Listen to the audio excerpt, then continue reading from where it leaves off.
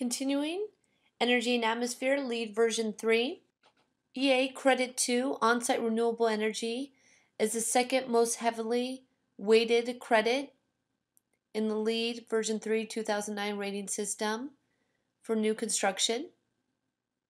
1% on-site renewable energy production gets you 1 point, and similar to optimizing energy performance, for 2% increase in on-site renewable energy gets you 1 more point, all the way up to 13% on-site renewable energy production, achieving 7 points, with opportunity for an exemplary performance point totaling 8 points if 15% of your total annual energy costs is produced by on-site renewable energy.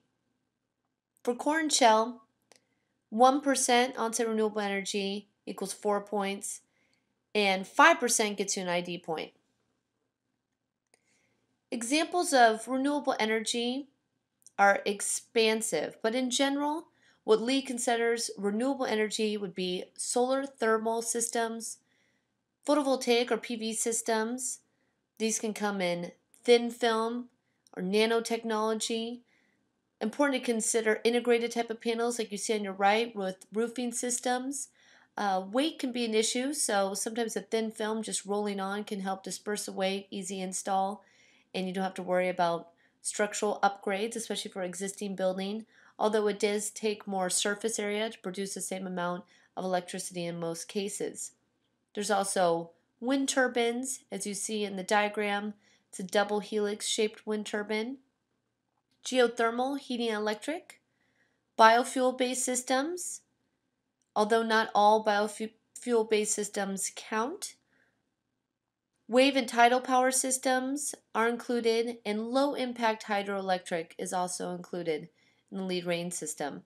Non-eligible examples are architectural features, passive solar, daylighting systems, and geo-exchange, which would be a ground source heat pump.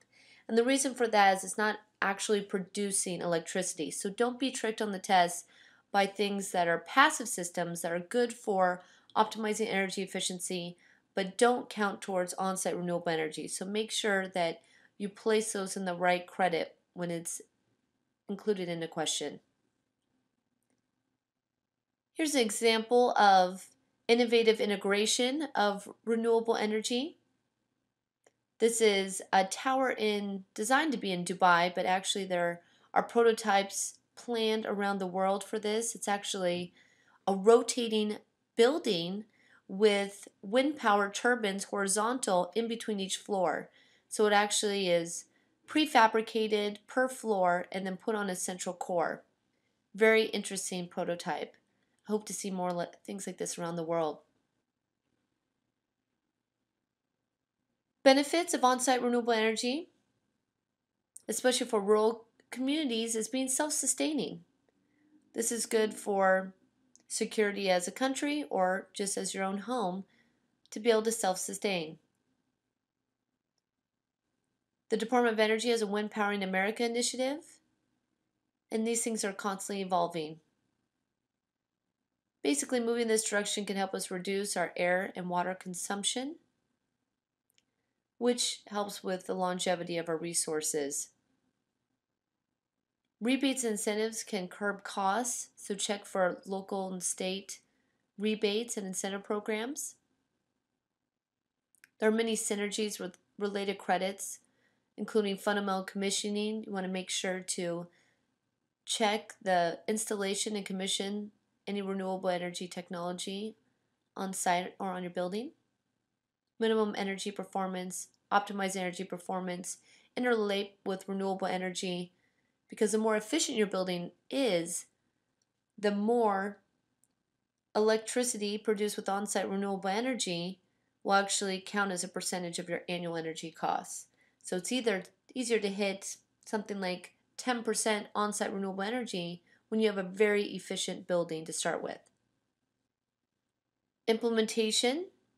You want to consider life cycle cost analysis of potential savings and incentives in your particular state. Contact local utility or electric service provider to determine whether net metering is available. On-site renewable energy should be based on either the metered renewable energy produced and used on-site or the metered renewable energy produced and used on-site or sent to the grid. And once again, that pertains to the net metering possibilities. You have to consider regional variations in your decisions about renewable energy. Some locations have better wind production, so using a wind turbine makes more sense, and some regions have better solar access, and this can pertain to your particular site. You want to make sure to do a solar analysis of how much access you have due to trees as well on your site, and then just your local climate data. One thing to consider with PV panels, in most cases, if part of the PV array is shaded, that actually inhibits PV production of the whole array. So it's really important to do these type of studies.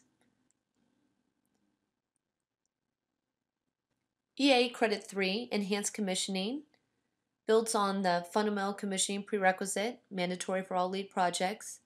You can earn 2 points by satisfying these requirements. You have to do the additional activities on top of prerequisite 1, including conduct a commissioning design review, review contractor submittals applicable to systems being commissioned, develop a systems manual, verify that requirements for training are completed for facility staff, and review the building 10 months after substantial completion. This is one of the few times that there is a requirement after the building is constructed for LEED new construction. It's important to memorize the commissioning tasks for both fundamental commissioning for the prerequisite and enhanced commissioning and knowing the difference between the two. So this chart shows us the requirements mandatory for all LEED projects from the fundamental commissioning prerequisite 1. You need to designate a commissioning authority,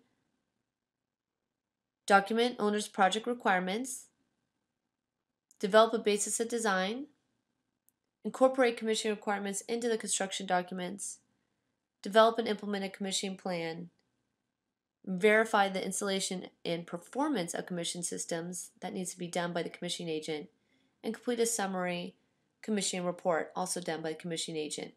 See, there are options for the team and owner to be involved in the other tasks. These commissioning tasks are required for the enhanced commissioning credit.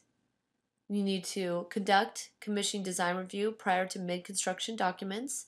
So it's important to assign the commissioning agent as soon as possible to not miss that landmark. Review contractor submittals applicable to systems being commissioned, also done by the commission agent. Develop a systems manual for the commission systems. This can include the project team. Verify that the requirements for training are completed, and review building operation within 10 months after substantial completion. So there's the difference between the fundamental commissioning prerequisite and the additional enhanced commissioning requirements. And it's important to know the difference between the two for the test. It's important to understand the criteria for the commissioning authority as well. They need to have experience in at least 2 buildings, be independent of the project's design and construction management, though they may be employees of the firm providing those services. And there is an exception for projects less than 50,000 square feet that the commissioning agent may include qualified persons on the design or construction team. So remember that exception for projects less than 50,000 square feet. Those are the type of details they can ask you questions about on the LEED AP Plus exam. They must also report results and recommendations directly to the owner, and they may be a qualified staff member of the owner or an owner's consultant. It's just important that they stay as third party as possible to make sure that they are reviewing the systems from outside eye. That's really where you get the best value. The criteria for the commissioning authority for EA Credit 3 enhanced commissioning to earn those 2 points are slightly more stringent. You also need to have experience in at least 2 buildings, but they cannot be an employee of the design firm, which is different than the prerequisite, though they may be contracted through them. And they cannot be an employee of or contracted through a contractor or construction manager holding construction contracts. So once again, that's kind of the fox watching the hen house, not a good idea. And there's no exception for project size for the credit criteria for the commissioning authority. Once again, they need to report results and recommendations directly to the owner, and they may be a qualified staff member of the owner or an owner's consultant. This is really the recommended path. Documentation for this credit include updating the commissioning plan as each milestone is reached, verify the commissioning authority has experience in at least 2 other buildings, include copies of the commissioning authority design review, any designer responses to the review and confirmation of back check, owner's project requirements, the basis of design, any commissioning specifications, the commissioning report, and building operator training manual and schedule. So this is heavy on documentation. So make sure that the team understands these requirements and works with the commissioning authority. And you have a commissioning authority that is good with attention to detail and is thorough to make sure you achieve these 2 points when you're going for enhanced commissioning. EA Credit 4, Enhanced Refrigerant Management. For new construction, you get 2 points. Schools, 1 point. Corn shell, 2 points are possible. Option 1 to earn this credit is do not use refrigerants. That's the easiest way. A naturally ventilated building, for example, would automatically earn this credit. So any building that doesn't have any active cooling automatically receives this credit. As you can see in the facade on the image, that can be done through a really integrated design in the facade itself. There are many louvers and automatic controls in this facade that help it achieve natural ventilation. Note that HVAC units and any other equipment holding less than a half a pound of coolant is not subject to this credit criteria, so individual refrigerators are exempt. EA Credit 4 Enhanced Refrigerant Management can also be achieved through another option, which requires a calculation of the base building HVAC and refrigerant equipment that calculates the ozone depletion potential and global warming potential. As remember, the 2 factors we're concerned about in the fundamental refrigerant management prerequisite. The equation, as you can see, looks complicated, but it's most important to understand the principle behind it. If you're looking at life cycle ozone depletion potential plus life cycle global warming potential times 10 to the 5th power, having to be less than 100, you know very, very, very little is actually acceptable. Also note the metric is expressed as pounds of CO2 per ton per year for life cycle ozone depletion potential, and for life cycle direct global warming potential expressed as pounds of CFC 11 per ton per year. CFC 11 being one of the worst refrigerants for global warming potential. Strategies include not using refrigerants or refrigerants that cause less atmospheric damage, such as natural refrigerants. Minimize coolant leaks by running at low or negative pressure in your equipment. Equipment that uses coolant efficiently compared to its gross cooling capacity has less potential to damage the atmosphere. So look for very efficient cooling equipment. And choose fire suppression equipment that does not use halons, CFCs, and HCFCs. So it's important to note that fire suppression is also included in this credit criteria. There are calculation requirements for this credit.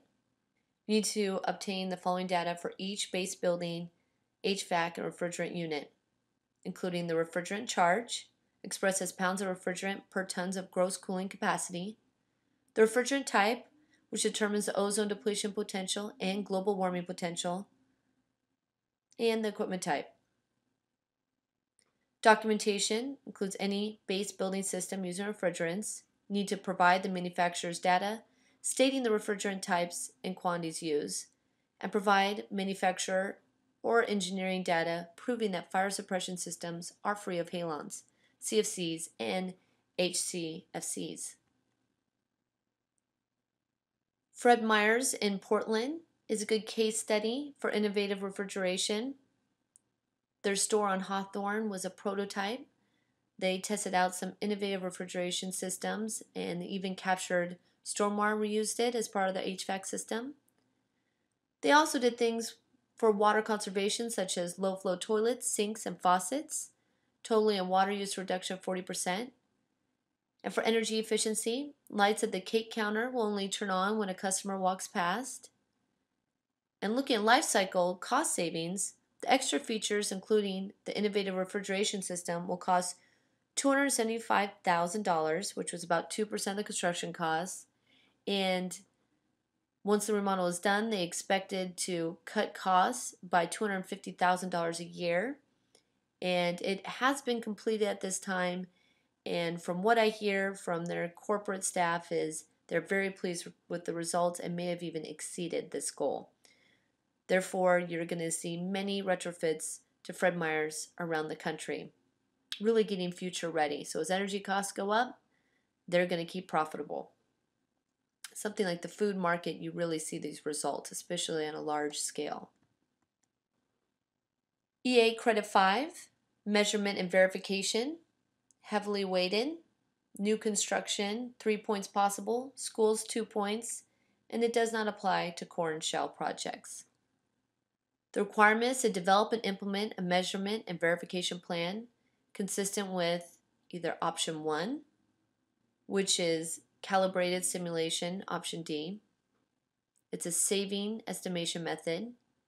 Or option 2 to earn this credit is energy conservation measure isolation, which is option B. Those option D and B's actually refer to the International Performance Measurement and Verification Protocol, IPMVP. So remember, standards are something you have to memorize for the test. So for this standard, the acronym can help you remember it because MV is right in the standard's name. So the requirements are an M&V period that is at least 1 year post-occupancy. So once again, this is one of the few credits that actually includes requirements post-building occupancy.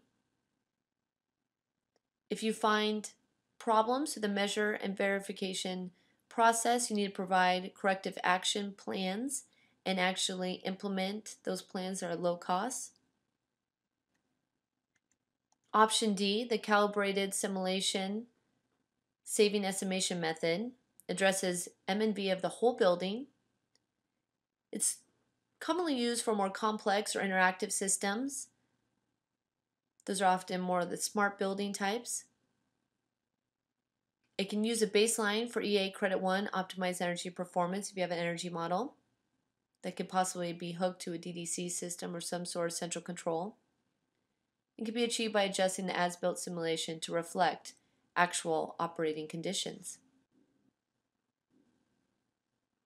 Option B, energy conservation measure, ECM isolation. This is more typical for smaller or simpler buildings because it's isolating the main energy systems and applying it on an individual unit basis. This would be very hard for a large complex building system. The measurement and verification plan needs to include a description of the infrastructure design, existing meter locations, existing meter specifications, a one-line electrical schematic identifying in-use circuits, and guidelines for carrying out tenant submetering. This is applicable to core and shell projects as well. For core and shell projects, tenant submetering can earn 3 points. Requirements include an expandable, centrally monitored electronic metering network in the base building design. The network must permit expansion for future tenant submetering under the terms of LEED 2009 for commercial interiors, EA Credit 3, measurement and verification. Submetering can be a good method for actually getting tenants to be more engaged with their building and help with energy efficiency in their habits and how they use their space. Documentation includes a measurement and verification plan for tenants that explains how to earn this LEED CI credit. This applies to corn shell projects. And determine a method of correcting any problems if the plan indicates expected energy savings is not being met. Here's an example of a submetering system. There are many wire mesh systems that you can actually install even after a building is complete, and you can continue to update these things. Building control systems and integrated systems can really help the performance of a building by optimizing how your building is used based on tenant usage. It's important to also educate your facility staff about how to interact with these systems to use them to their best abilities.